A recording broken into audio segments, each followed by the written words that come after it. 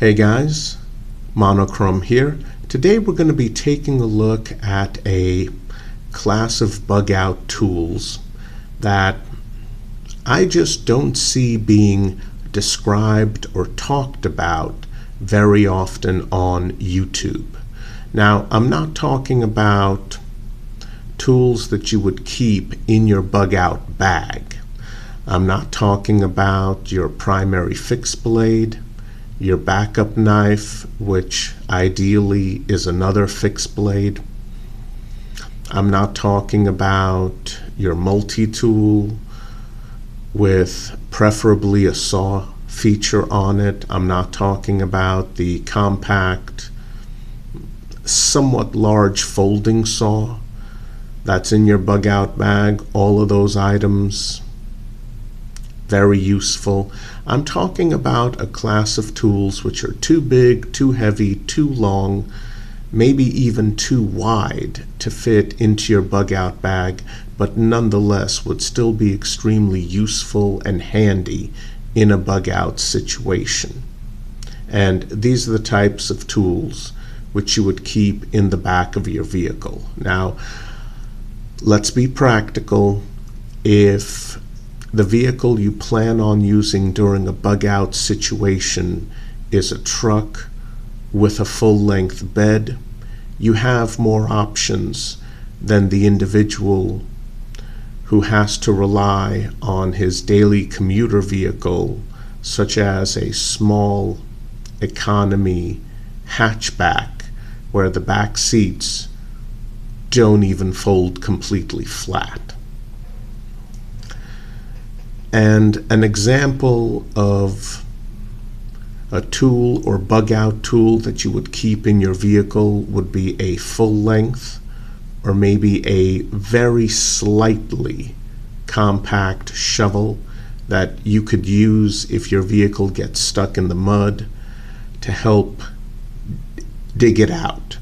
Now, yes, you can use a very compact entrancing tool, but if your vehicle is stuck in the mud, last thing you want to do is get down on your hands and knees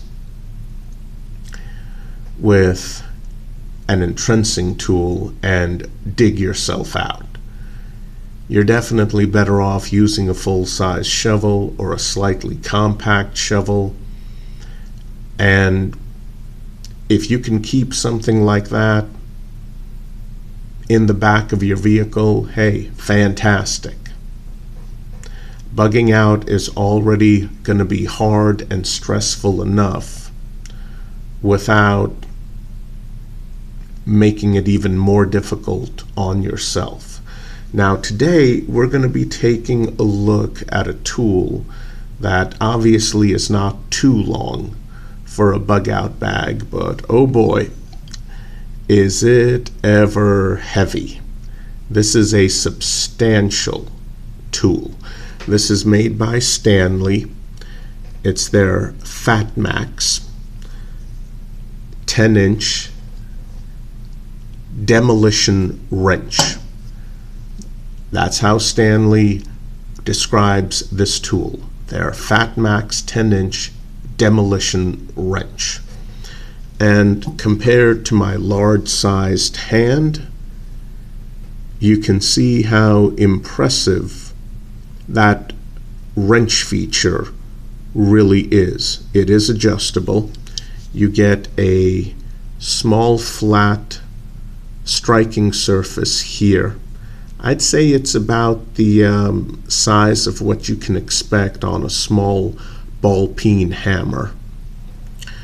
And on this end, you have your prybar nail puller. So you've got 4 tools in one. This is definitely heavy duty and heavy. So would something like this be useful to keep in the back of your vehicle? Well, if you can get a bunch of tools that would be useful in a bug out situation and have them all in one, You're going to be able to save money, you're going to be able to save weight, you're going to be able to save room than if you bought all 4 of these tools separately, or 3 of them separately, as you usually get a nail puller feature on most pry bars. Now, I'll be honest with you guys. I bought this simply to add to my pry bar collection. Yes, I do have a collection of pry bars. Maybe one day in the future I'll show them off on my channel. We'll see. But I also figured, well, this could come in handy. The problem with a hybrid tool like this one, and this has been my general experience with most hybrid tools I've encountered, they just don't work. Well, they work, they just don't work very well, because when you put a bunch of different tools in one and you're trying to use one of those tools, usually the other one gets in the way. I'll give you guys an example right now on this tool. There's the pry bar feature. Let's say you need to pry open a stuck door, or pry open a crate or a box. Okay. Normally, you've got your pry tool, you've got your handle, varying lengths. Maybe it's more than 10 inches, maybe less. So you grab it here, you grab it by the end, go in, pry it up. 10 inches, definitely plenty of room to use 2 hands. Here's the problem though. The wrench is on the other end. Now, it's not too bad if you use heavy-duty work gloves. But even then, it's like, how do you grip this? You've got one hand here on the body, and you've got your other hand here, and it's like, seriously, this is not even remotely comfortable. Trying to grip this, you're not going to get a good, solid grip. You're going to get a grip, but it's going to be painful, awkward, it's not going to be solid. So it's actually interfering with the use of this tool for prying or pulling up a nail. Now, thankfully, when you're using it as a wrench, the pry bar feature doesn't get in the way. That's because there's not much of a bend to the pry bar, as you can see. So that, unfortunately, also limits its use as a pry bar. I mean, there's no other way to say it.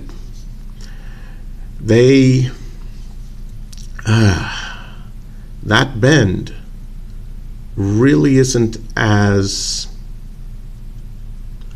good as it should be to really get plenty of leverage with this particular tool. At least that's my opinion.